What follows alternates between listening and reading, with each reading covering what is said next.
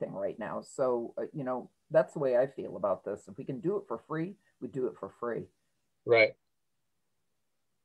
That's always been our policy as well. This is taking a long time for Zoom to go live here. That's okay. I'm not quite sure what's going on.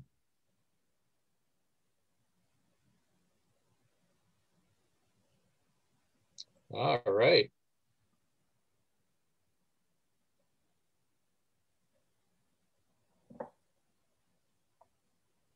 I think we are now live on Zoom and on Facebook.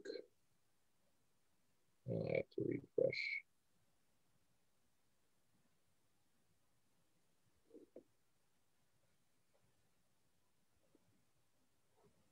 All right, so I'd like to welcome everyone to the second of our Women Leaders in Conservation series. We have a very special guest from White Memorial, Geri Griswold, who is an educator, a rehabilitator, from my understanding, a chef extraordinaire, radio personality. I haven't killed anybody yet, Russ. All of the above. So I want to remind everyone, these programs are happening on Saturdays at 10 o'clock. If you miss a program live, it does get put up on our YouTube channel, Meigs Point Nature Center's YouTube channel. It may take a week or so for that to get onto YouTube, but you can look for the past programs there.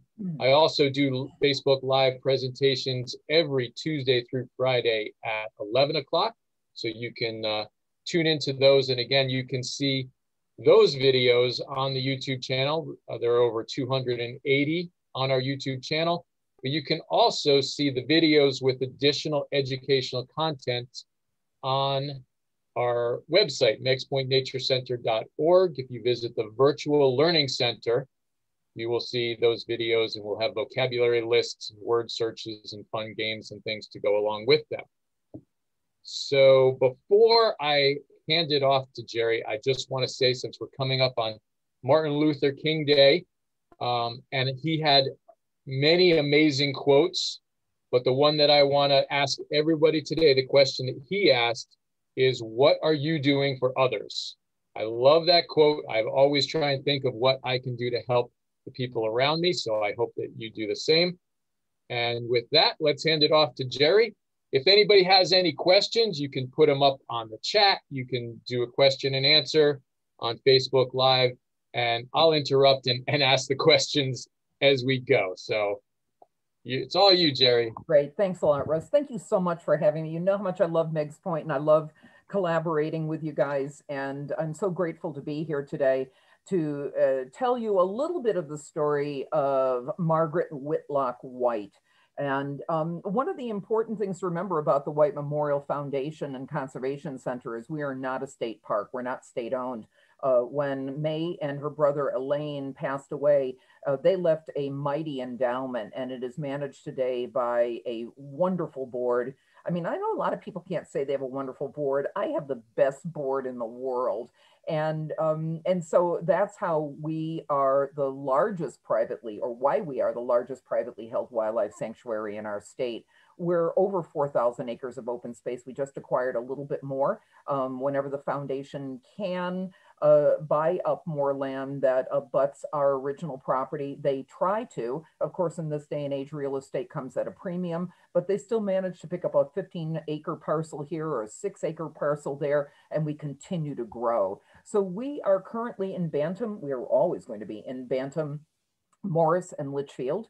We're over 4,000 acres of open space, a bit over 40 miles of hiking trails. We have family campgrounds, which of course, you know, everything with COVID is sort of hinging on, well, Point Folly is going to be open this summer, but it's probably going to be very limited in that because of COVID, we have to limit it. We have nonprofit campgrounds that we allow nonprofit organizations to use for free, but not, of course, during COVID. You can't even use an outhouse now on the property, thanks to COVID, but we invite you out to the sanctuary 24 hours a day, 7 days a week, 365 days a year. Bring your dog on a lead. We have a place where you can park your trailer if you're an equestrian. And bring your snowshoes. We don't have any snow right now, but, and this is really going to ruin it today, but this is a wonderland. It is because of May and her brother Elaine that the face of Northwestern Connecticut changed forever in so many ways, not just in the parcel of land that we call the White Memorial Foundation today, but in the other gifts that they gave to the state of Connecticut, which are probably some state parks that you have visited and that you know and you love. Interestingly enough, a lot of their story is lost. And I was just telling Russ before we started that I was talking to a local historian yesterday, and it's like, I don't even know where May is buried. And thankfully for Lee Swift, this amazing historian, she found exactly, she's a member of Find a Grave. She found exactly where May is buried, but May and her brother aren't buried together, which kind of breaks my heart. He's down in South Carolina and she's in the Bronx. They should be together, but they aren't, because together they created the White Memorial Foundation. And I'm going to talk to you a little bit about their life at Whitehall today, and then we're going to launch into what White Memorial is today. Very, very different from Whitehall. So here we go. She was born in 1869 and passed away in Somerville, South Carolina. That was where their summer home was in 1941. So here she is.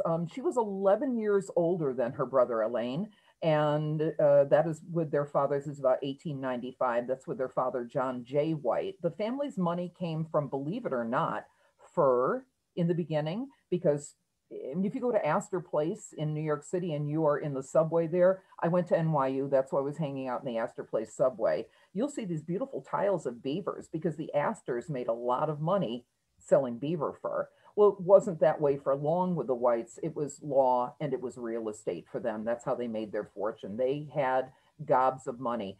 Alain and May were two of, I believe, 6 or 7 children. And maybe their mother, Louise, was already passed away at this point. I don't think so when this picture was taken, but for whatever reason, they are here with their father, John J. If any of you have been to Western Connecticut State University, or if you are familiar with the Danbury area, there is a street called White Street there, and that is named after John Jay.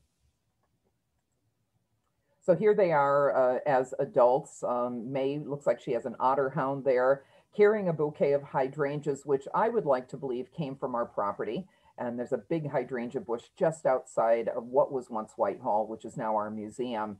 And there he is, Elaine. So, you know, when I was invited by Russ and Lori to come and do this program, it's like, well, geez, you know, really, Elaine was the force behind the foundation. May was the silent force behind the foundation, because in that day and age, except for a couple of the women you're going to find out about through this incredible series that Meigs Point is doing, women were kind of quiet in those days. But I've done some reading lately. One of my favorite things to drink is something I can't afford, is champagne. And there was a woman in the 1700s in France called the Widow Clicquot, who ran one of the greatest champagne houses in all the world that is still in operation today. And there were women that were running the Moet and Chandon wine house as well. In the 1700s, these women were amazing. Well, May was too, but she wasn't vocal. You really, when you hear the story of White Memorial, it's always about Elaine, and you'll understand why. This guy was the bomb, but here she was. She took care of him as a child, really, 11 years older. She was the best big sister in the world. And as they got older, things flip-flopped and her health started failing. Elaine took care of her. They never married. Elaine was a published botanist.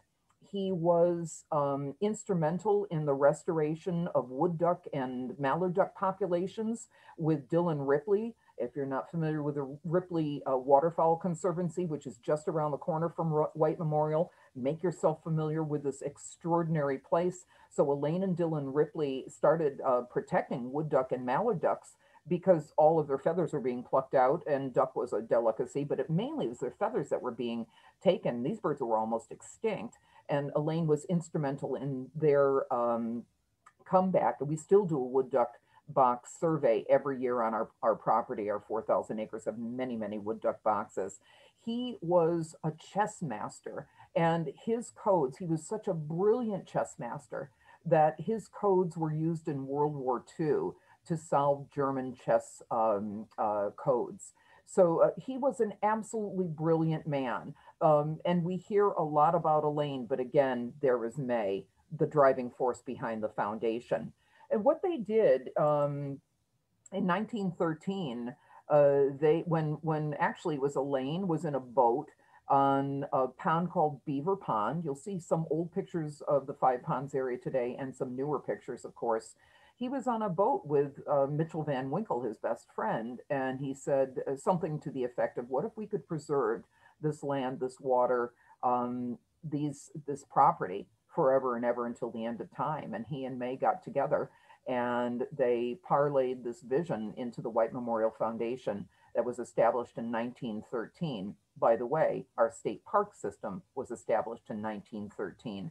Their gifts to the state of Connecticut were breathtaking. Not only did they save our 4,000 acres in Litchfield, Bantam, Morris, they were land junkies in a time when everybody was doing farming. Nobody was thinking about preserving open space. And here, this brother and sister started gobbling up lands that today you know as people. I get goosebumps. I've been working for them for 13 years. It's not because I'm cold.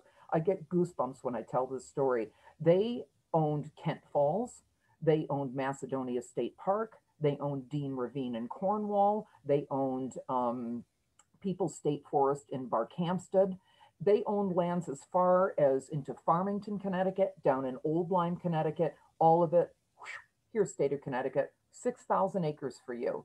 Turn these into state parks. And that's what happened. So really, the Whites have their fingerprints all over the state of Connecticut in our state park system. I mean, just some of the most beautiful parks that we have here in our state were once owned by Alain and May White, who were visionary conservationists. Here's a picture of Elaine. This is not his dog, but everybody knows her as Countess Elka, and I can't remember what, she's a Borzoi, a Russian wolfhound. I can't remember who was her owner, but she appears in several pictures in our old Whitehall albums that are from 1809 through 1810. This was Whitehall. It was the grandest Victorian home, and it was their summer home. They lived in Somerville, South Carolina for the most part in the winter, but they spent the bulk of their time here at Whitehall. Today, Whitehall looks very, very different. It's where our Nature Museum is. The White Memorial Conservation Center was established in 1964, and it was Alain and May's vision to educate and education, recreation, conservation, and research of the property. How this house fell into rack and ruin, I'm really not so sure, but it did. So it isn't like this at all today. Even the innards of it, there is some of the original woodwork in our museum. And of course, folks, the museum is closed till further notice because of you know what. I won't say it anymore. And we don't know when we're going to reopen. But the park is always open, so you can always enjoy the trails, which, by the way, through COVID, I've realized has been such a blessing for so many people. Everybody, even people who didn't believe their roots were in nature, realized that their roots were in nature. And I know that you guys at Meigs Point were probably, had zillions of people showing up. It was so crazy on our trails because the state shut down a lot of our parks. Like Kent Falls was closed. A lot of people retreated to White Memorial, and we had to close our most popular trail, the Little Pond Boardwalk. It was just a health risk. So this is beautiful Whitehall. And another vision through the gardens, the beautiful gardens, how manicured and kind of English everything was.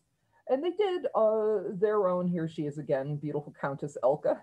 And I don't know if those are, I don't know what kind of flowers they are. It looks like there's corn in the back and there's Whitehall in the back. They did their own maple sugaring. They did their own haying. Obviously, there were cows on the property. They harvested their own ice and had their own ice house, of course, for refrigeration. And this was right in front of the museum. And that stump that you see is not a stump. It's a trompe-l'oeil fountain, a water fountain.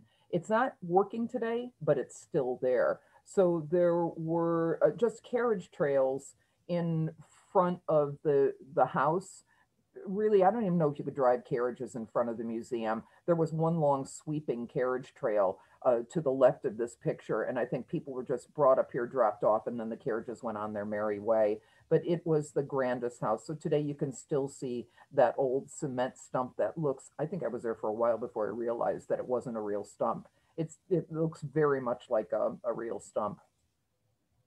This is the King's Oak, and I was looking at this picture the other day, and I've seen it a million times, and I realized there are people sitting in that tree. The King's Oak is still there today. It looks very different as I was passing it yesterday, as I was driving up to the Conservation Center. It's covered in moss. It's surrounded by open space now, all trees grown in. The stone wall has fallen to bits, but it's still there, and we look very, very different today.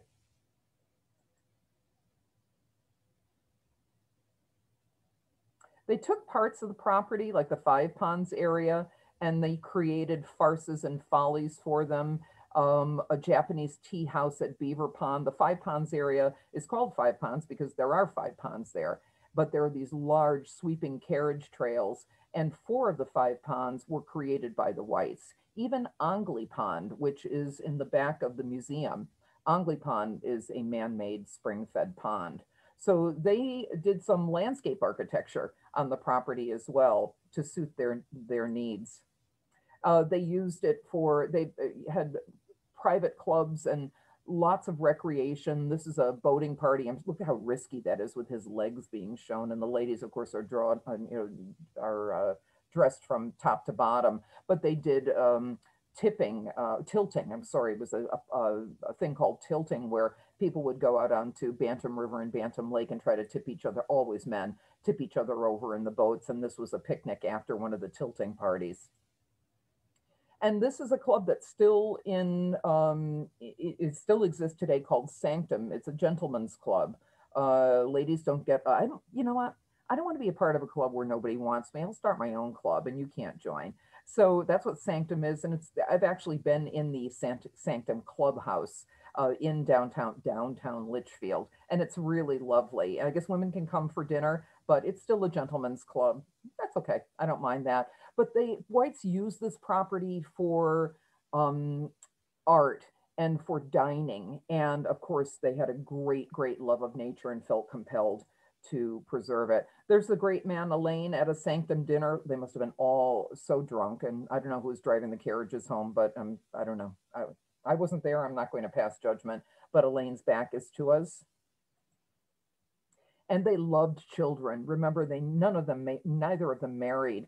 And what they did, I think about what Russ's Martin Luther King quote was at the beginning about helping people. What can you do to help people? My God, these people were amazing. Not only did they give us this land, but they just embraced all of the local children. Every year they would do a huge lemonade and ice cream social for all of the school children in the area. They would bring kids up from New York City to have summer camps on Bantam Lake. Their objective was to obtain 100% of the land around Bantam Lake. Bantam Lake is the largest natural lake in our state. It's 25 feet deep and it's 3 miles long. And they managed to acquire 60% of the land around Bantam Lake, which today is still owned by the White Memorial Foundation. So you can own a house on Bantam Lake, but your house might be sitting on rented property. I call us like the snazziest slumlord in the world. They were the coolest people because they adapted plays. We found a script of Through the Looking Glass that Alain and May had written, and they would stage these elaborate plays for children in the backyard, and with all these paper mache costumes. And this is from Through the Looking Glass. And when we found the script for the 100th anniversary of the foundation in 2013, we recreated this as a reader's theater. We didn't learn all the lines and we made up our own crazy costumes. They weren't as elaborate as this, but the backyard, the gardens at Whitehall were used for plays and for entertaining children and all sorts of wonderful, whimsical things. These people just could have sat on their fortune and done absolutely nothing, but they didn't. They gave and gave and gave. Here's Elaine on one of the beautiful carriage trails. As you can see, there aren't a lot of pictures of May around, but we do have, this is a picture of the mausoleum, family mausoleum. This is at Woodlawn Cemetery in the Bronx. And she was the co-founder of the White Memorial Foundation, and she died here in Litchfield in her winter home Tuesday at her winter home in Somerville, South Carolina, after an illness of several years. She was sick for quite a while, and he was her caregiver. She and her brother, Alain C. White, also donated a tract of land in the Harris Plains section of town to the state, upon which the new state police headquarters will be built this spring. And of course, it's still there. They donated land for Litchfield High School, for Wamogo Boag High School. There was a soccer field, a play field that was donated by them.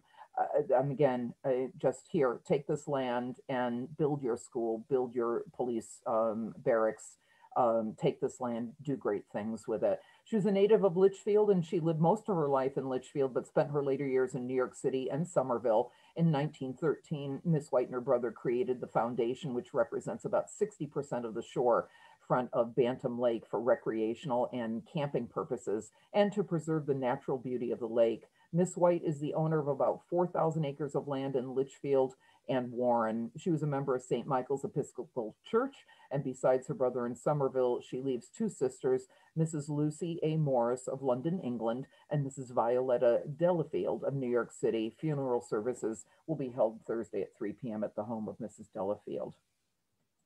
But of course, we have to include Elaine too, who again is buried in Somerville, and he died 10 years after she did. And I just feel so, it makes me sad. I really wish he could be with her, but I would love to go and visit both of them. I think that they are two of the greatest unsung heroes in terms of land conservation in our state and in our nation. They changed the face of Northwestern Connecticut forever. They were just truly extraordinary, giving, benevolent people. Let's visit Whitehall today. So, welcome to Wonderland. Our land, the Bantam River goes through White Memorial's property and of course spills down onto Bantam Lake, and a man named Horst Antosh took this picture. He is quite a world explorer. He now lives in Hawaii near his son. And Ms. Horst is a sommelier and an explorer and a chef and an incredibly cool photographer. And he took this photograph very early in the morning on the Bantam River.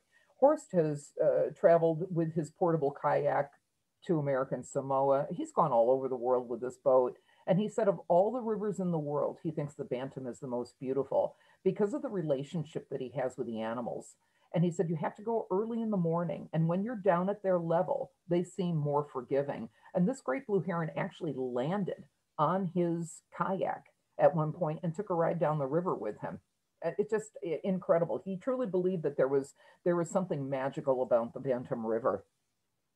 Obviously, no hunting is done on the property. We do some parts of, we do some forestry, and of course with the eastern ash borer, now the emerald ash borer, all of our ash trees are coming down. If they haven't been harvested yet, we still have some big ones in front of the museum, which sadly we're going to lose. And they really define the topography of our nature center, but they'll have to go because this insect has just destroyed all of them. But this is a preservation, this is a preserve for everybody, no matter whether you're a plant and you can't speak, or a child, or a 100-year-old person, or a turtle, or a gray tree frog, a snapping turtle, or an American toad. This is for you too. Leo Kalinsky Jr., I call him the court photographer of White Memorial, so this presentation is filled with his photographs. Leo's out on our trails almost every single morning. He's a self-published author in terms of his photography, but he's also published in books about running, because he is a runner and has run in the Boston Marathon, the New York Marathon. He's now 70. He's still running, but he's not doing races of that caliber anymore. And again, just an extraordinary wildlife photographer. Bantam Lake is a place where everybody loves to go paddling. This is our education director, Carrie Schved, with one of our white pines. I didn't know white pines grew this big until I went to White Memorial. I had no idea. Still have lots of them. Of course, all of our red pines have passed on. I won't talk through all of these. I am a talker and I can filibuster, so just enjoy the beauty of our sanctuary.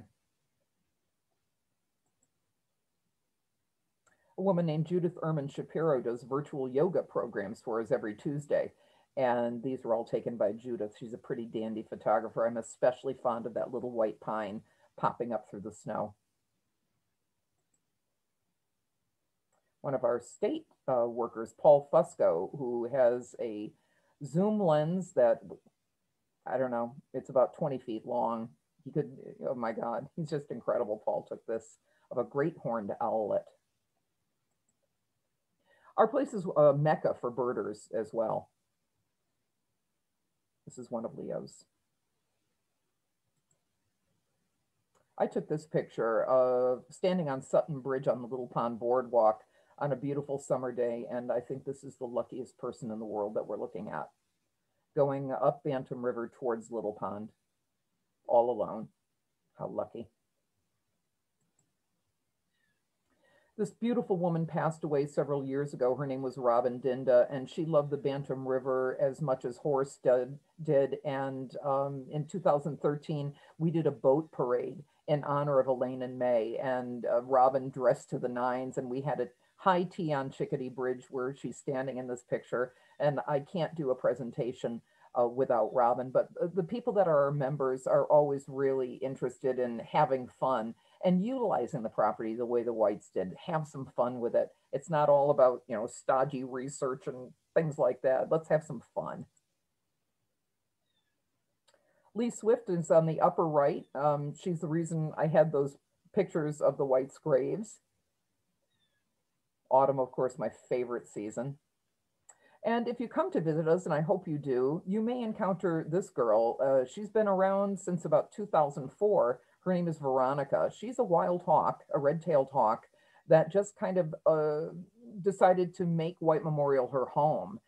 She catches snakes and squirrels and has had clutches on our property, but she knows every single person that works for White Memorial. And when she buzzes you, it means that she wants a handout. So we always save a couple of mice for her. We do have a few animals at the Conservation Center, a red-tailed hawk, as well as a barred owl and some snakes and turtles and spotted salamander. But Veronica comes regularly and begs when she feels like she doesn't want to do any hunting. We think she was probably owned by a falconer at one point. Falconers are allowed to trap a bird. Red tails make an incredible hunting bird, and they usually keep them for a season, maybe 2 years, and then they're set free. She knows us well enough to come to us for an offering, but she also knows to stay away from us. Fascinating, and she's still around. She's getting up there in years. Our beautiful green barn is super special. It's a beautiful green barn, but for me it's special because we have about 400 big brown bats that roost in here as a maternity colony in the summer, and this is monitored by the state of Connecticut. As I was telling you, Elaine was instrumental in wood duck restoration, and we still do a wood duck restoration project on our property every year. And here is a mother with a big clutch. If any of you ever see a duck in a tree, don't think you're crazy. It is a wood duck. Wood ducks actually nest in tree cavities very, very high up.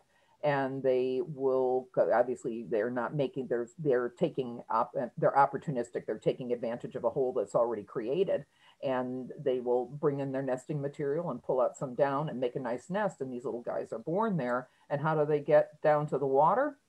They just drop. So you can go on YouTube and see some really cool videos of wood ducklings leaving the nest, and they just are like rubber balls bouncing, and then off they go for a life on the water until it's their turn to breed. Vernal pool monitoring is also something that we do at White Memorial. And, you know, again, something very, very important to us to find what amphibians are being affected by whatever might be affecting them. And they have had some problems, the amphibians have in the past several years. This is Ed Mahowski. He is the head of the DEEP's Fisheries Department. God, I love this guy. The Connecticut DEEP Fisheries and White Memorial have been intertwined for many, many years in that fisheries uses several of the marshes on our property for raising northern pike fry.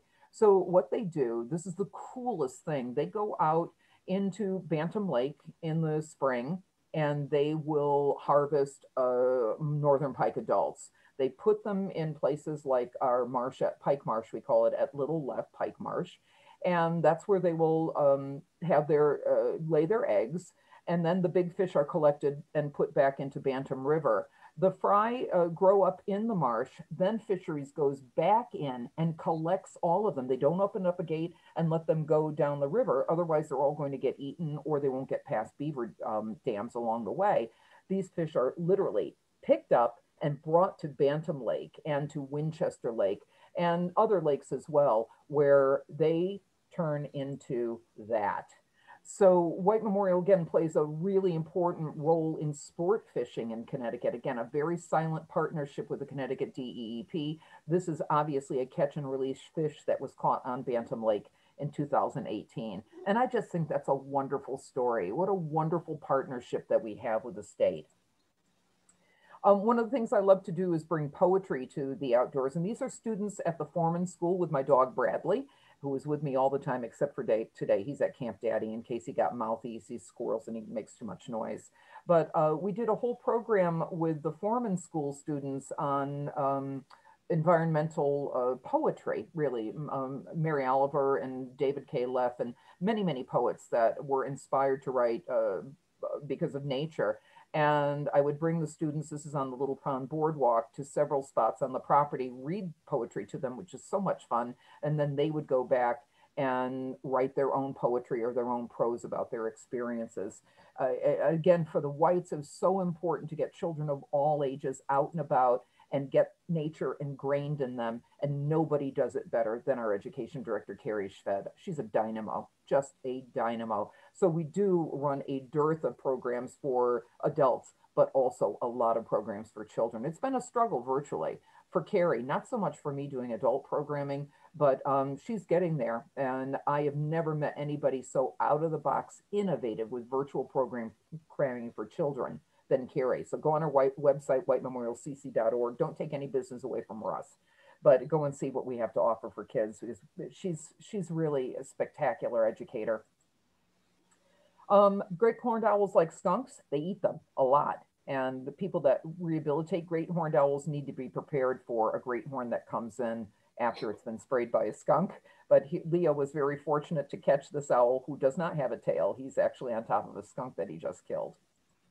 Apple Hill is my favorite. I call it the jewel in the crown on our property. It used to be old apple tree fields, and now in the summer, in the spring, it's a place for bobolinks. We're not as big a bobolink viewing area as, say, Topsmead State Forest, which is around the corner from us, but you can always see bobolinks up here in the spring. And there's this beautiful observatory, a little platform you can walk up on. And just beyond that, that little hump that looks like a pile of dirt is Mount Tom. This is Point Folly, one of our big camping areas for families. Again, get your reservation in really super early. Geri, where do you have boat launches? Do you have them on the river or? On the river? There was a state boat launch that they just did a beautiful job restoring right off of Whitehall Road on the Bantam River if you want to go kayaking. You can also launch your kayak and your canoe off of North Shore Road. There's another pull-off where you can do that. And again, it's free. And they also have, what do you call them? Berths, not berths, whatever it's called. You can also rent a spot, mostly for motorboats, I think, for Bantam Lake, because Bantam Lake has all the power boats. But you can bring your boat up anytime and you can plunk it down anywhere. You don't even have to have an invitation, a place, where it is an official boat launch. You can drop your boat anywhere in the Bantam River you want. This is your property. The Whites left it for you.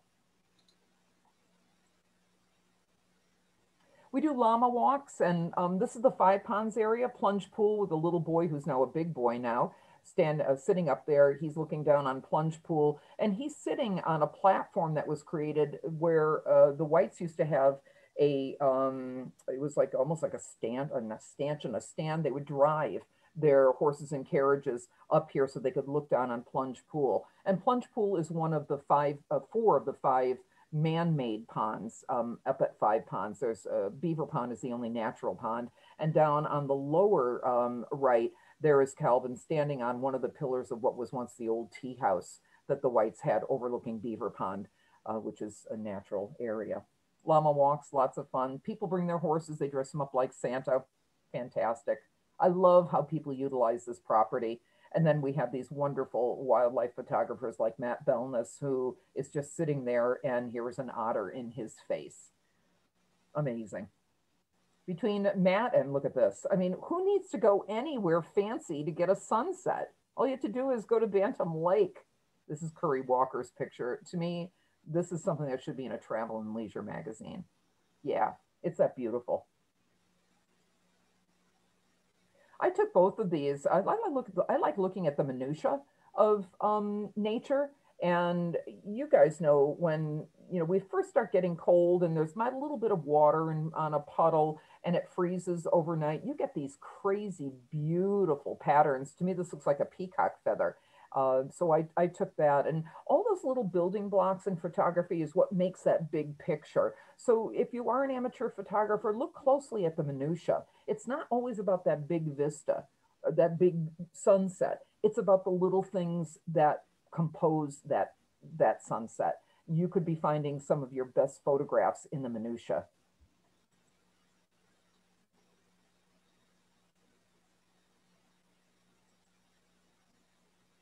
This was really terrific because this great horned owl was most accommodating in that she laid her 2 eggs in a place that was very accessible to us. And Leo took some incredible photographs that year. And these 2 little knuckleheads were, I mean, we followed them from the point of when they were born, hatched, to the point that they fledged, and they were so much fun to watch.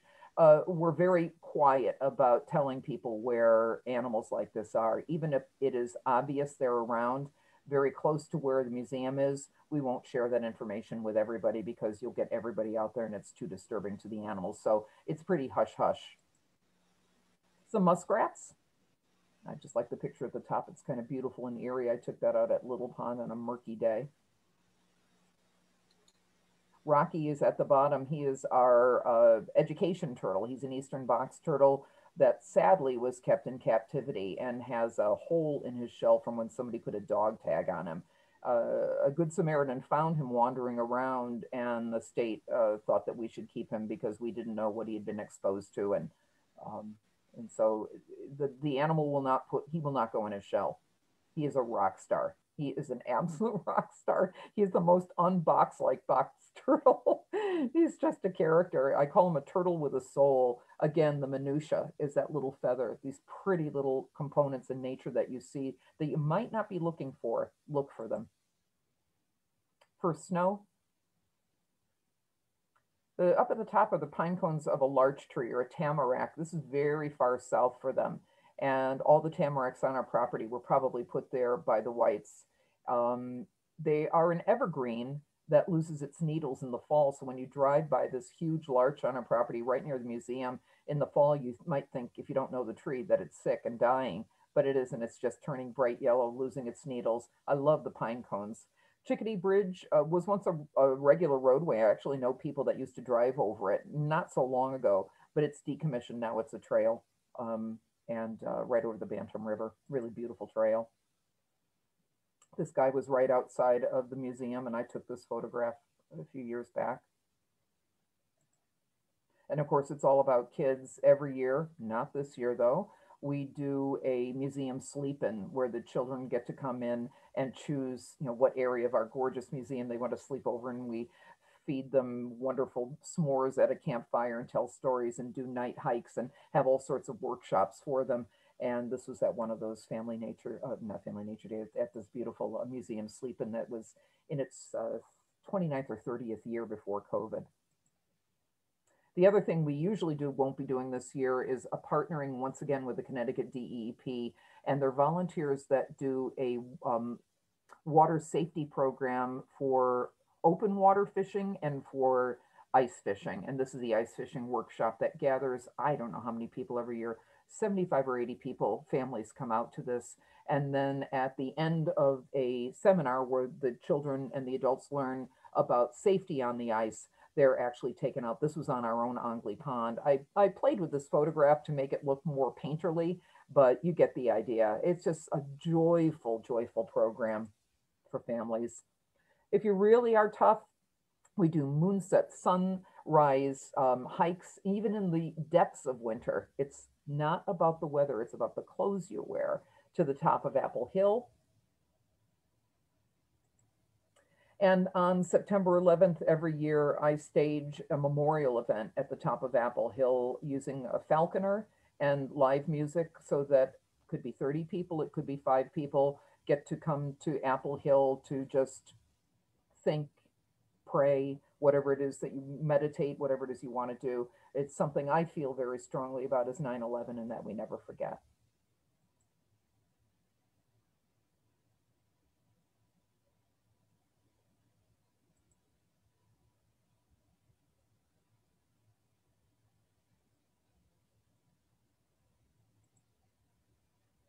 There was an old campground for Girl Scouts called Camp Townsend, and it's no longer there. Some of the buildings, I think recently we just deconstructed them because kids were goofing around there. But it's right on Bantam Lake, and one of the hikes that I lead is to the old Girl Scout camp. Just a beautiful place, a beautiful shore right on Bantam Lake. Very few people showed up this day. I don't need a crowd to join me on a hike to know that I hit the ball out of the park. It was just an incredible day with 4 people. I could have 1 person on a hike, and it could be one of the best days of my life. Matt Belness, who took that otter picture you just saw, he was sitting one day at one of my favorite places photographing wildlife, and this guy was his spirit animal the entire day. Little green, I think it's a green frog. Again, people use our property for myriad things, and it's called skewering, where these are greater Swiss mountain dogs. They're pulling along their lazy owners on cross-country skis. It's so much fun to see people doing this. It's not just about snowshoeing and regular cross-country skiing, but people are like, yeah, let's go to White Memorial with the dogs and have them pull us along. Jeff Greenwood was our education director for 37 years, and I love him dearly, and I'm in touch with him almost every day because I still have questions. He's such a wealth of knowledge, one of the greatest naturalists I think I'll ever meet. But he was replaced by this great naturalist, Geri, who, when I get teary every time I think about this, when Jeff left White Memorial and left it in his position in Geri's hands, he said, I know we're going to be okay now. We found the person. She reminds me of me when I was her age. So Geri is such a gifted educator. She's so amazing with children. I can't say enough about her. And I can't say enough about James Fisher, our research director, who is a brilliant mind. He's just, the projects he has going on every year, from earthworms to ticks to wood ducks to bluebirds to, and the volunteers that he gets to work for him for free. The guy's he's magical. Super speaker too, incredible biologist. And then you get this joker too. I have no background in nature. I have a degree from New York University in art history.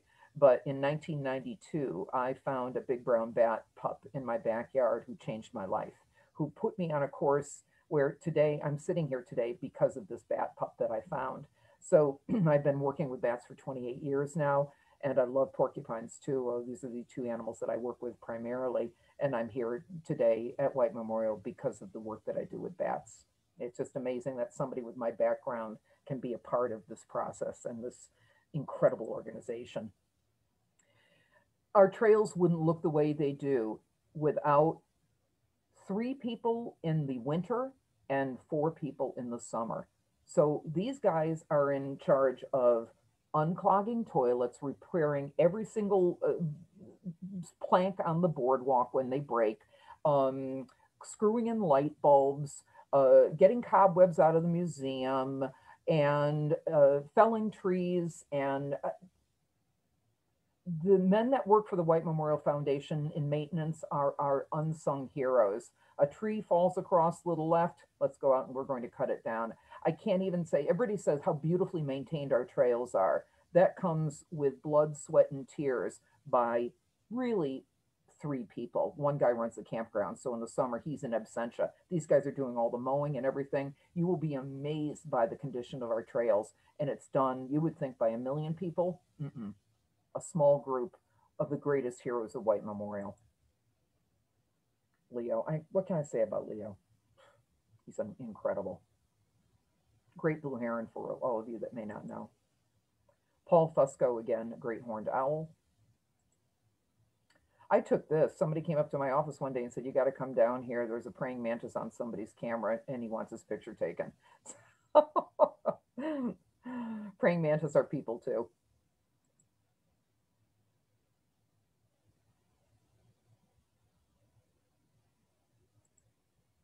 Beavers are very prevalent around the foundation. You will see their fingerprints everywhere. There are certain areas and that are natural areas. We let them have their way with it, and a lot of the trees have wires around the base of them so that the beavers can't destroy some white oaks and red oaks, some things that are really important.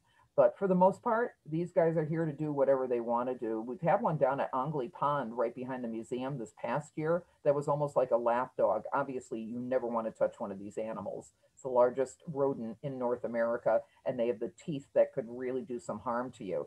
But because this is a sanctuary, wildlife are pretty much in tune with you guys. And so there are great opportunities for you and your family to see animals pretty up close and personal.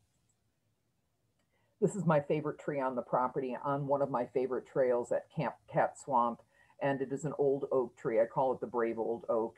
And I visit it frequently. I just love this. And I love this photograph, especially because all the little oaks that came from acorns off of that guy, they're like, me next. When you go, I'm ready. No, I'm ready to be you. What an incredible day that was. I've had super experiences. Always bring your tick spray. Watch out, do tick checks. We are like the tick capital of the world. This is pretty fascinating because we had recently some bald eagle activity on Bantam Lake. And for years, they were sort of carrying nesting material around, but nothing was happening. And there was a pair, but they weren't laying eggs. And then back in 2017, Leo noticed a little bit more interesting activity. And we realized that for the first time in 150 years, we had a pair of breeding bald eagles on Bantam Lake. And Leo's kind of the godfather of them. He reports to James Fisher, our research director, about their comings and goings. He was able to get a good photograph of the band on the female. We know that she comes from Massachusetts and that this is the 3rd year in a row. So 2017, 2018, 2019, 2020. They have had 2 young every year, and all of them have been successful. And so much for DDT and how it almost annihilated our bird of prey populations. Our bald eagles are back. They're almost as common as robins now. You see them all the time. Getting children out early in life is what gives them that bond to nature that we all have, why we're all here today. So important. This is a mink that Lois Melorano, who is now retired from wildlife rehab, actually rehabbed. She had 4 of them, stinkiest things in the world, and let them go on the property. And then people would come up to the museum and say, they're these cute little things that want to be our friends. They were too accustomed to people, so she collected them and released them in a more wild place. And I'm sure they did all very well because they're weasels, and weasels do well. James took a picture of this gray tree frog on the boardwalk hiding. It's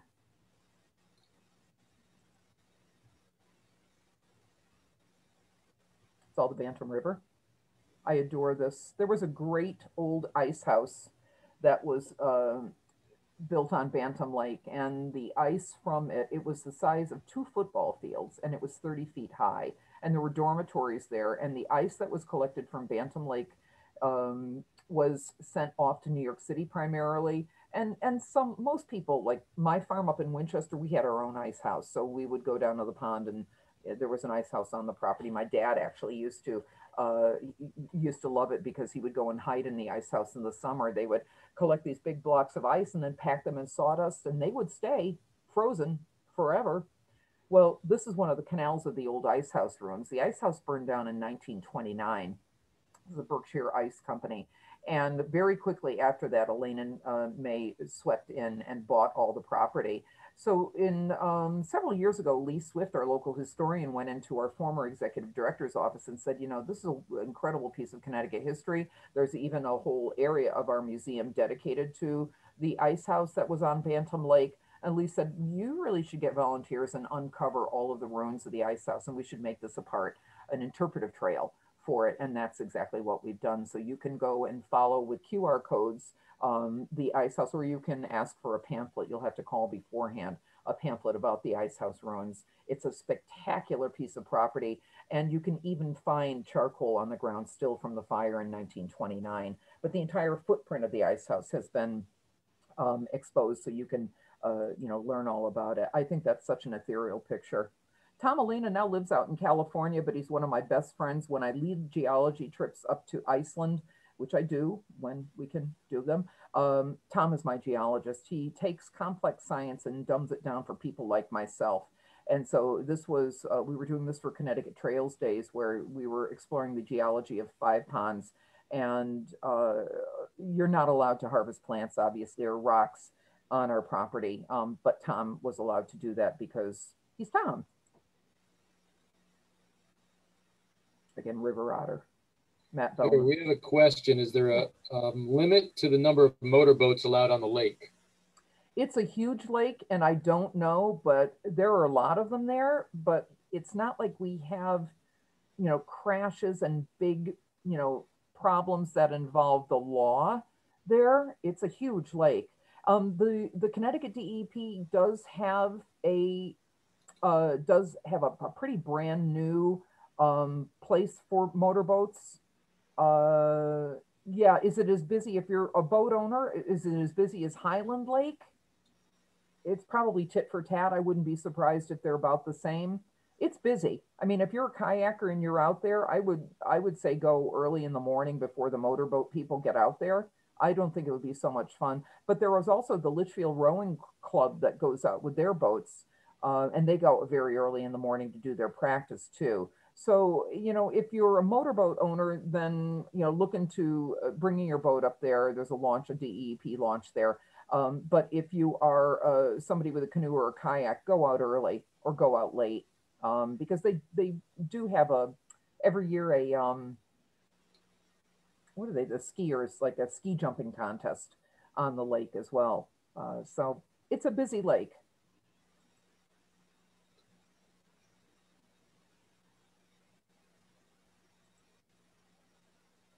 I have a lot of pictures. I really need to stop talking.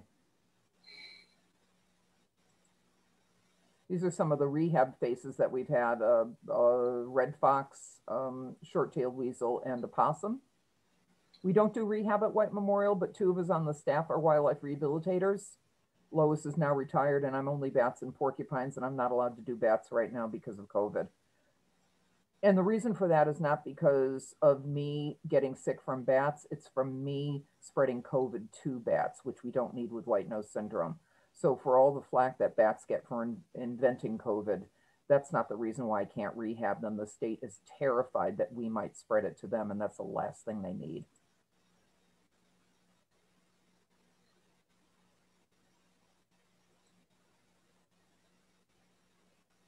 I think that May and Elaine would be thrilled with what they created.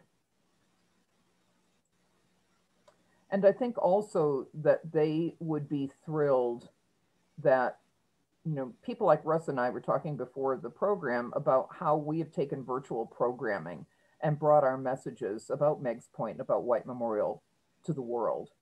And that is something very positive that's come out of this crisis. This complete debacle has made us realize that, and we've always known there's a big world, but it's made us realize that our messages about conservation and education can go across our nation and around the world. And that's totally glasses half full stuff. And I'm a total glasses half full person.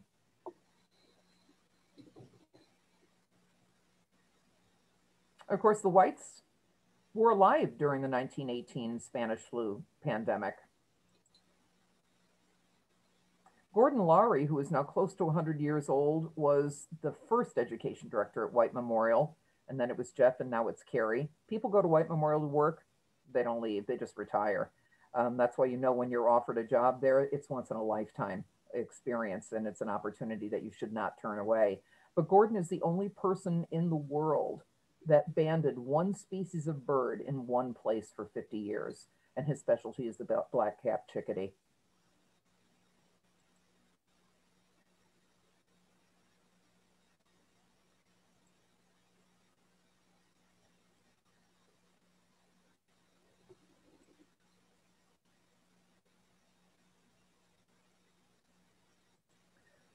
Without a doubt, the Little Pond Boardwalk is the most popular hike on the property, though it isn't for me the most beautiful. What makes the boardwalk so stunning, it's a 1-mile boardwalk that goes around Little Pond, and there are some aspects of it that are beyond breathtaking. But it also, if you're claustrophobic, you don't want to be out there on a summer day, unless you go out very early in the morning or very late. You can go out anytime. You can go out on a moonlight walk.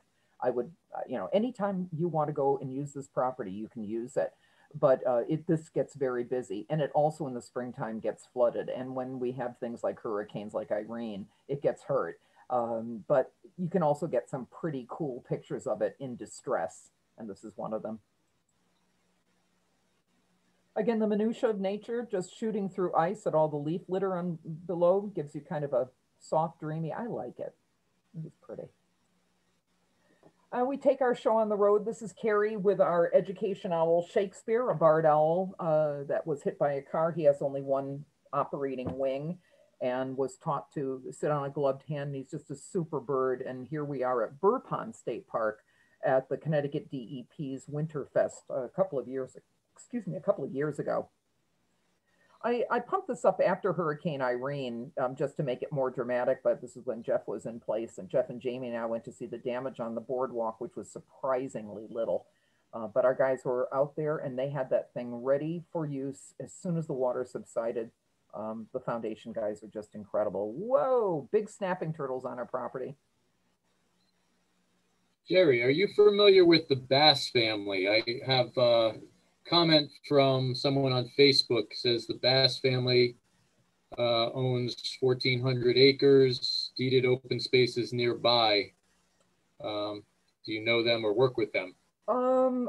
I don't, but that doesn't mean anything because I'm in kind of my little world with White Memorial, and I would love to know about them. Now, I am sure that people on our board and our executive director, Lucas Hyder, knows about them because they're totally on top of everything. I'm more leading hikes, developing programming, and I hear about things, but I'm not familiar with them. So God bless them for saving that land. That's incredible.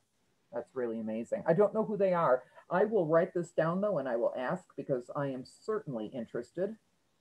I sometimes take hikes to other properties. I'll lead hikes at Prospect Mountain. Litchfield Land Trust has that. Or to Sunnybrook and Torrington State Park because the Whites kind of had their fingerprints in that. But if these people have trails through that property, I would be interested in exploring that. This was a reading of The Wind in the Willows that we had in a screen house that we've got on the property several years ago. It's just, again, it's nice to have actors and poets and authors like David K. Leff coming out and reading us Thoreau and or even his own readings. I collaborate a lot with David Leff, who was the former deputy commissioner for the Connecticut DEP, a very good friend of mine now. And if I call him and say, David, do you want to do this program? He's game. He does incredible programs. I love him. And he loves food too. He's great. I love David. We do old-fashioned haying on the property sometimes just to show people how it's done, just as we do old-fashioned ice harvesting. There's Veronica again, coming in for a landing to get a freebie. And here's the woman that all of those stones out there in the lake are part of the old ice house ruins. It's because of Lee Swift that we have this as such an important component of our education at White Memorial today. She's a very dear friend and I just adore her. Somebody's got a nice breakfast there. This was our recreation of the Alain and May adaptation of Through the Looking Glass. for the 100th anniversary, and it was just so much fun. I mean, they had their hands, they created that script. Just, they must have been the coolest people. Our big brown bat colony, again, monitored by the Connecticut Deep, lives in this barn. Most of them are on the right side of the barn. You can come out and count bats with me sometime. And as I said, when you saw in the earlier pictures of Whitehall, they use this for outdoor dining. Well, so do I. I had a former career as a chef. And every Saturday after Thanksgiving, except last year, of course, I do a hike on the Cranberry Pond Trail. And if you're well behaved at the end, even if you're not well behaved, we will lay out a table of homemade crimson pies. And that is a pie that's made with cranberries and blueberries, and have coffee and a thick ginger creme anglaise poured over it. And it's just a lovely way to spend, to eat more during Thanksgiving weekend. This was a particularly snowy Saturday after Thanksgiving. And I think of all of these hikes, and I've done these for about a decade, this was my absolute favorite one because of these weather conditions. It was just beautiful. This will attract up to 80 people. And obviously we can't have it during COVID, but yeah, you want me to bake pie for 80 people? Bring it. We can do it. You're kissing. If there's pie, I'll be there. Yeah. Are you a pie person, Russ? Absolutely. I'm a pie person too. It's my favorite dessert. And it's also David Leff's favorite. If I say, David, there's going to be pie at this event, if you do it, he'll be there. Anything for a piece of pie. This pie recipe is especially outstanding.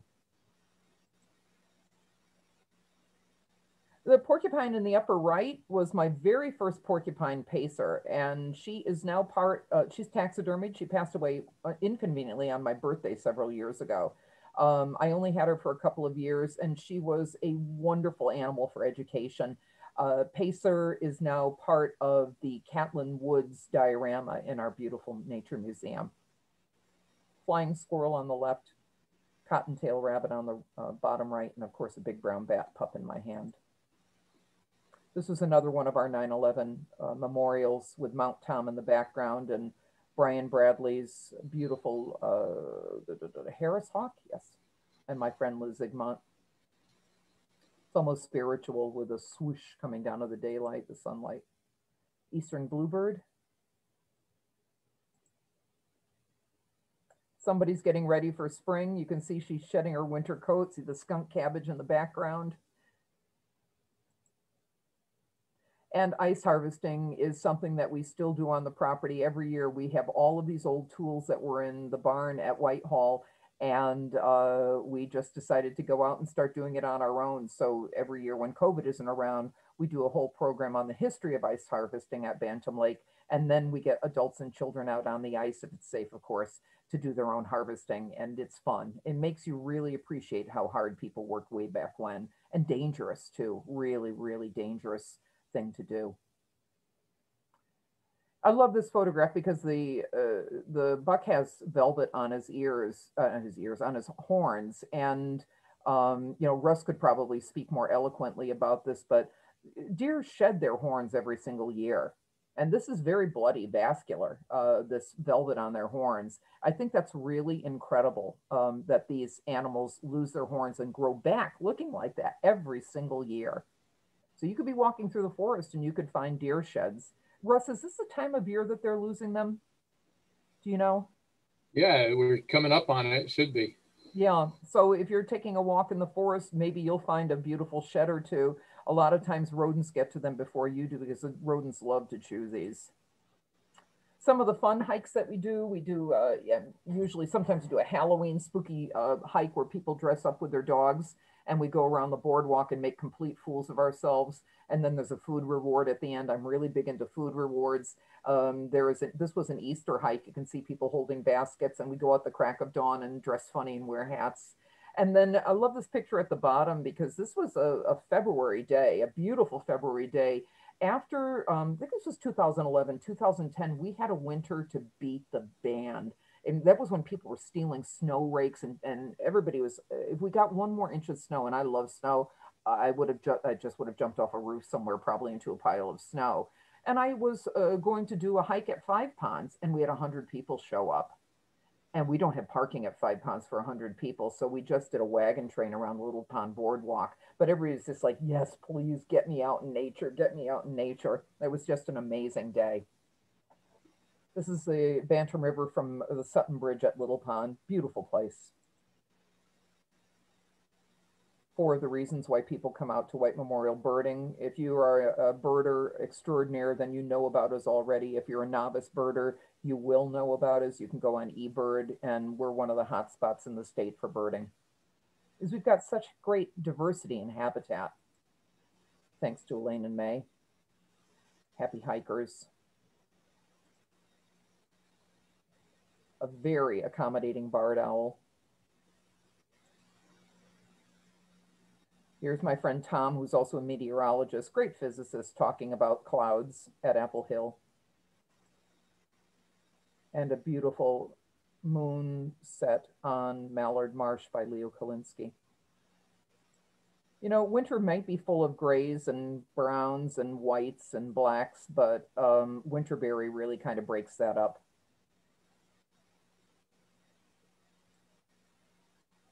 I love the winterberry. Oh, I do too.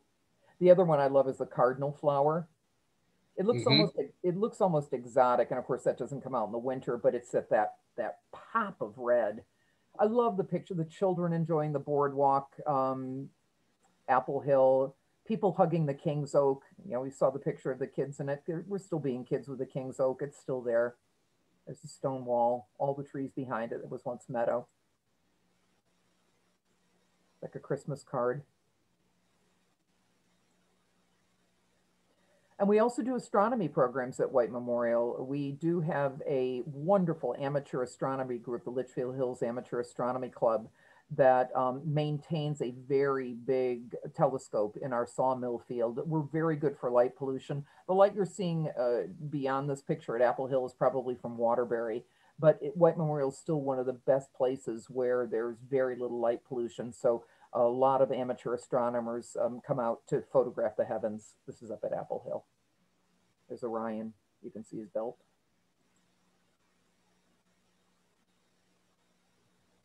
And again, it doesn't matter what season you go. What the Whites have given us is in just absolutely blinding how kind they were and how they asked for nothing in return. Here's the money.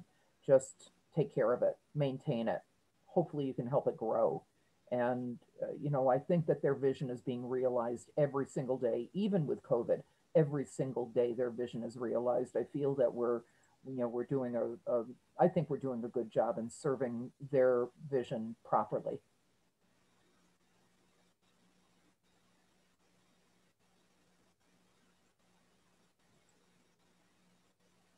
This looks Photoshopped, but it isn't. He took this on a very foggy day. This is, again, a Leo's. We have quite a few outbuildings on the property. The activity barn is shed as one of my favorites, and this is a friend of mine that came down from Iceland to perform to a packed audience. We had over 100 people there. And again, I said we partnered with the Litchfield Rowing Club, and they let some of our folks get in their boats and go out onto Bantam Lake. This is early in the morning again. Otherwise, that thing would be toppling over with motorboats passing by, but they do a lot of practice work there. It's great. I mean, today I'm partnering with Russ, and I love partnering with Flanders Nature Center and Ripley Waterfowl Conservancy and the Rowing Club, and anybody that wants to partner. We love sharing. We love sharing and spreading the word about all of our brother and sister organizations. And of course, teaching kids. This is my dog Bradley, who is licensed by the USDA because he mingles with people all the time, and he loves kids and toys. He's not interested in steaks. He's part Labrador. He's a rescue. But there wasn't an animal that really came from rags and turned into riches. And Bradley's one of the luckiest dogs in the world. We're so lucky to have him, and the kids just love him. He's taken children who are terrified of dogs, and by the end of a program, they're actually they're petting him and leading him on his lead. I'm just grateful that when I chose to have a dog, I chose this one, and he blends in so beautifully with programming at White Memorial. Kids are just great. I don't like to put in things that are invasive species in my presentations. I don't want to encourage, purple loosestrife and things like that, but you cannot deny this mute swan and its signet. So what a beautiful photograph. And a mute swan is not a native species. But that's a beautiful photograph.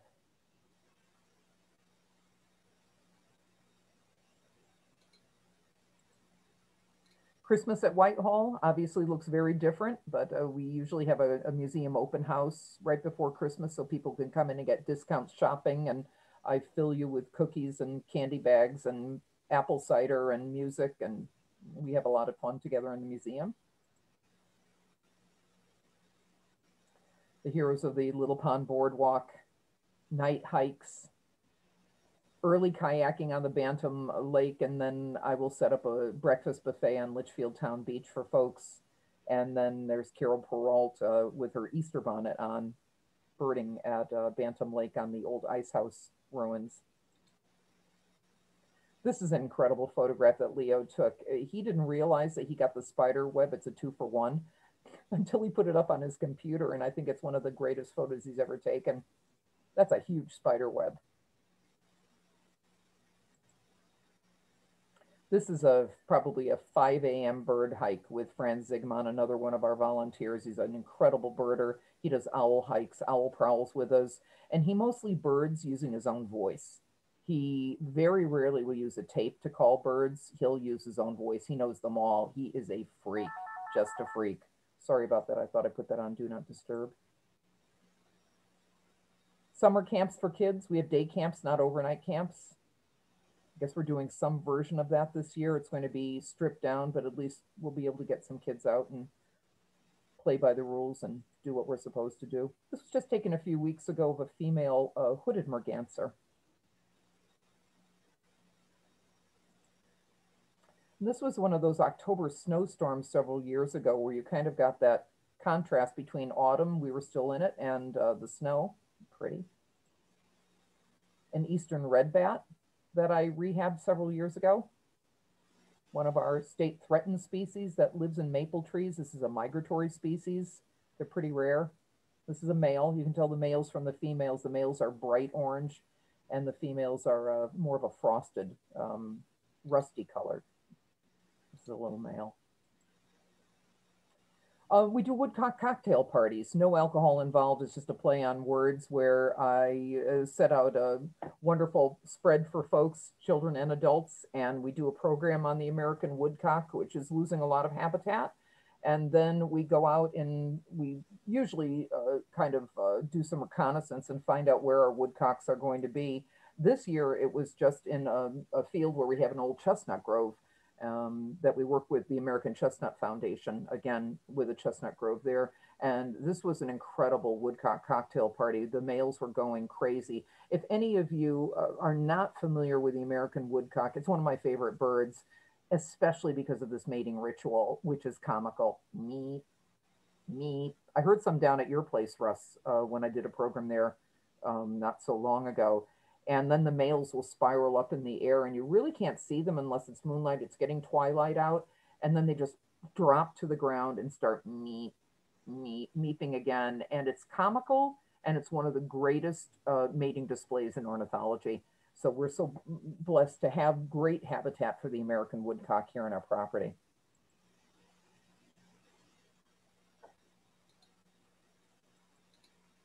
Again, look for the reflections. These are cattails, and I just thought it was kind of a fun, odd, abstract in nature. Our largest species of woodpecker, the pileated or pileated. I think I say that every single picture of Leo's is one of my favorites. This is one of my favorites, sincerely. It's like the Santa's reindeer are practicing for Christmas to be walking up on the Apple Hill, Laurel Hill Trail and witness this in a snowy morning.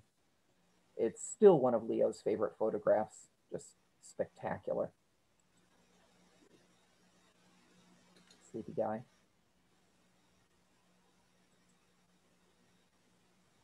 These are all Judith Erman Shapiro again. She's pretty handy with a camera.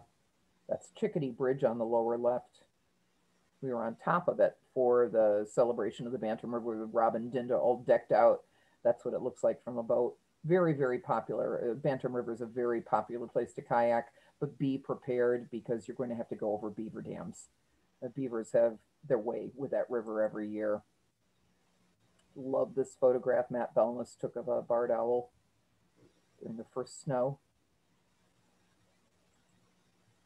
And Leo's spectacular, because Leo's actually written a book, a self-published book with all of his photographs of the Bantam Lake Eagles.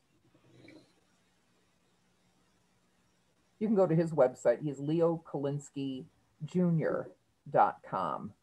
And K-U-L, you can see here, K-U-L-I-N-S-K-I, leokolinskyjr.com, because he's got running photographs if you're somebody that loves Olympic runners, and pictures of Carlos Santana that have been published. And again, mostly it's wildlife. That's what I think his niche really is, but he's done other things. This is Matt Belness, Bobcat. Matt, and you know, people often ask what kind of cameras these guys have. Well, they're probably bigger cameras than what you and I have, but they're not Paul Fusco cameras with a $10,000 lens. They're all just really nice cameras with a fairly decent zoom. Nothing that is out of reach in terms of, you know, affordability if you really want to get into photography like this. It takes a good eye and patience. Or it takes an iPhone like I do to take a picture like this. This is such a beautiful, I love this tree. Again, the brave old oak at Cat Swamp, a different autumn. This was early morning. I'm so nuts about this tree.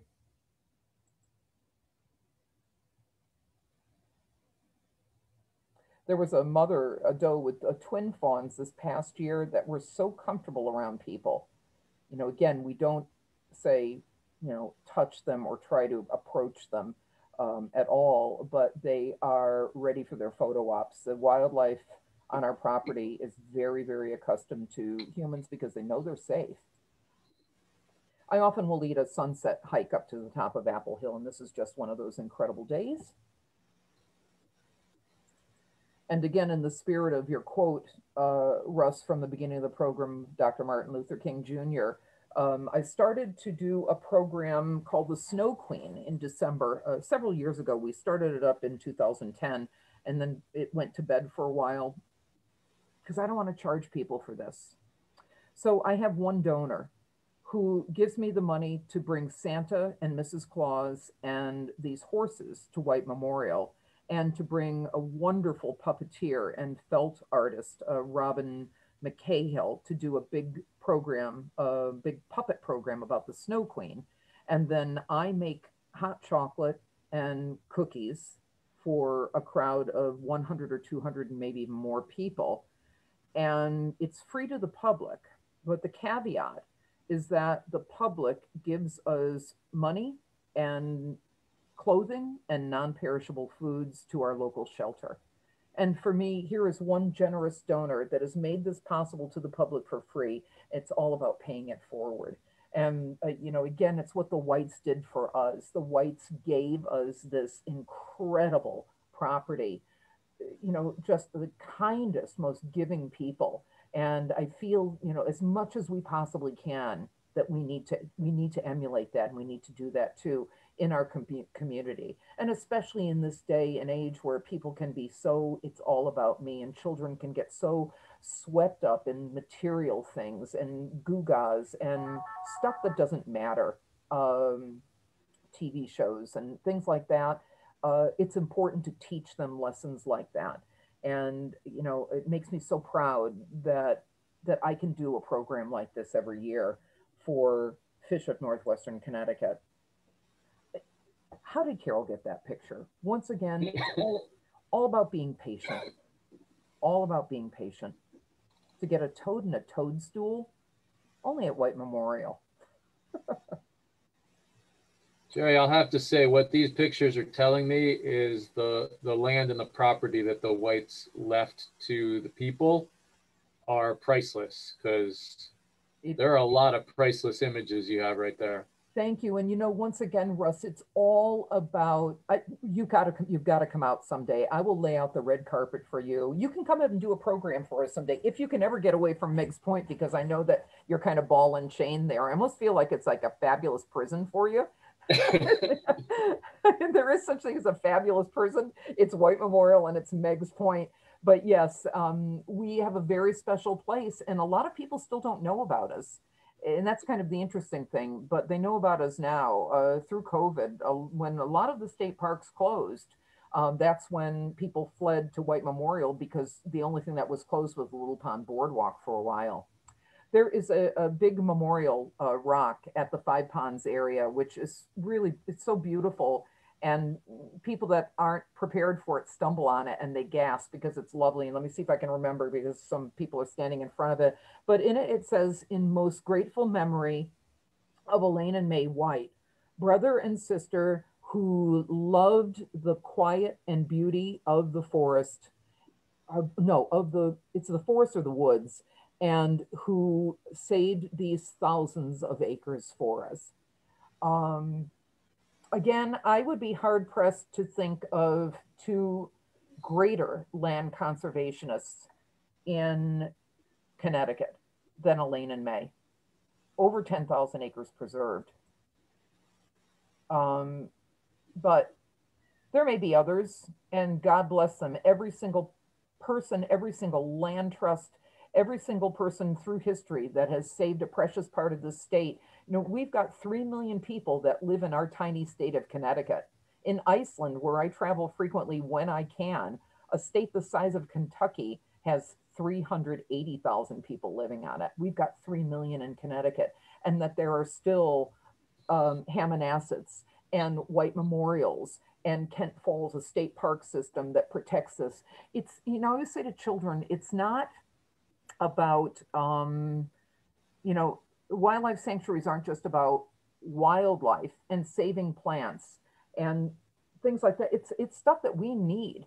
And I know, Russ, that you've experienced this through COVID, and we certainly experienced it, how important open space is to us. I just heard on the news a couple of weeks ago that some doctors are prescribing now as medicine, and this is medicine, getting out in nature, get some fresh air, get outside, you know, go to one of Russ's programs, come out for a hike with me whenever we can do that.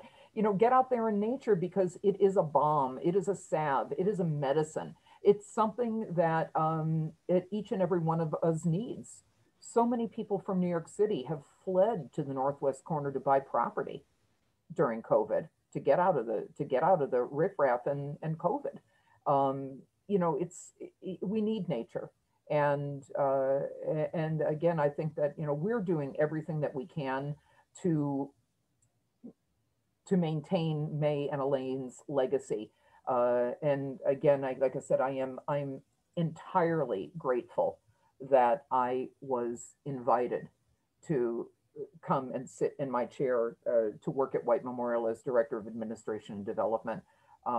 It was a once in a lifetime job. It is a once in a lifetime job. People just don't leave White Memorial. You never do. You retire, you die. It's as simple as that. We know that we are the most fortunate people in the world to be able to bring their message to the world, and, you know, into our own nooks and crannies here in Connecticut and across the nation and around the world. This is a list of everybody that contributed to this program. Some of them are no longer with us. I miss them dearly, people that were at the Conservation Center a lot. And one of my favorite trails just off our main campus is the Pine Island Trail. I feel like it's something out of Hansel and Gretel.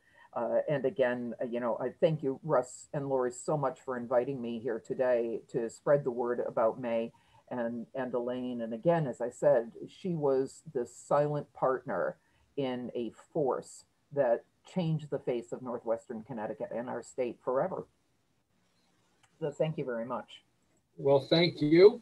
I'm not seeing any other questions. A lot of people are talking about how beautiful the pictures were. Thank you.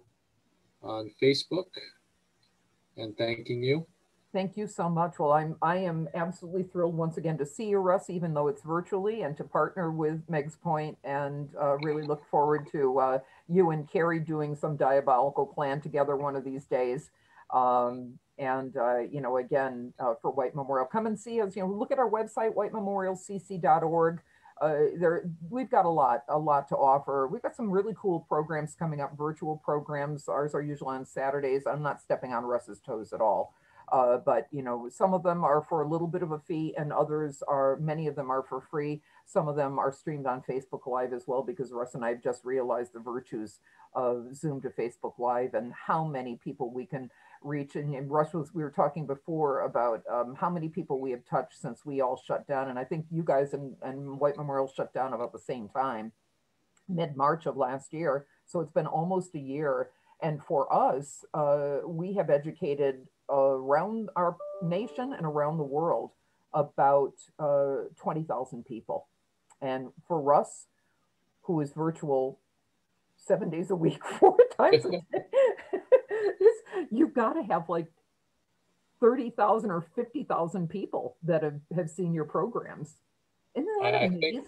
I think the number that have viewed our programs is over 100,000. Okay, I'm lowballing it. I apologize. And here I was like, yeah, we've done 20,000 people. I don't even want to go tell Carrie that you've done 100,000. That's just absolutely amazing. So, you know, again, that is the good thing that's come out of COVID, is our ability to reach out to you virtually. We knew it was available to us before. We never utilized it. And when COVID shut us down, it forced our hand. It forced us to reach out to you virtually. And the response has just been extraordinary. So, Russ, thank you again so much. Well, I want to thank you. I want to let everybody know that this program will be up on our YouTube channel eventually, and you can watch it again and again. You can also see it on our website, meigspointnaturecenter.org, if you visit the Virtual Learning Center. So go to YouTube, go to the Virtual Learning Center, watch this program and many others. Make sure you visit White Memorial. I'm sure that you will enjoy and learn from all of the programs that are coming out of there. So until next time. And visit our property right now. Again, the museum's closed, but you can be out there taking pictures just like Leo. You feel like you want to take a little drive, take a little drive up to Litchfield, and you know, there's some great restaurants that are open, all social distancing, you know, stuff in place. Bring your mask, but again, come out and use that property that is so important to people right now. That's so wonderful that, you know, that we have remained closed and that people are making an exodus to us to be in nature. So come out, enjoy our 4,000 acres. We would love to have you. All right. Well, thanks a lot, Russ. Thank you. You have a great day. Until next time, we're going to sign off. So we will end here soon. Thank you all for tuning in, and we will see you next time. Bye.